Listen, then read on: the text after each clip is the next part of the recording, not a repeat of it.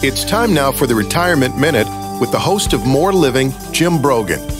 2024 will be a record-breaking year for retirement in the U.S., with over 4.1 million Americans turning 65 this year and every year through 2027, according to the Alliance for Lifetime Income. It is the largest surge of retirement age Americans in history. What should you know as you approach 65? 1. Be sure to check on Medicare. There are strict rules for enrollment. If you're still working, make sure you know your company health insurance rules. Then assess your income needs and Social Security strategy. Also be sure you evaluate the risk in your investment plan and ensure it can provide for retirement income both now and 20 years from now. Finally, blend in tax planning, estate planning, and future medical needs and costs. Thanks, Jim. Tune in Saturday mornings at 9 for More Living right here on News Talk 98.7 and visit Jim online at broganfinancial.com.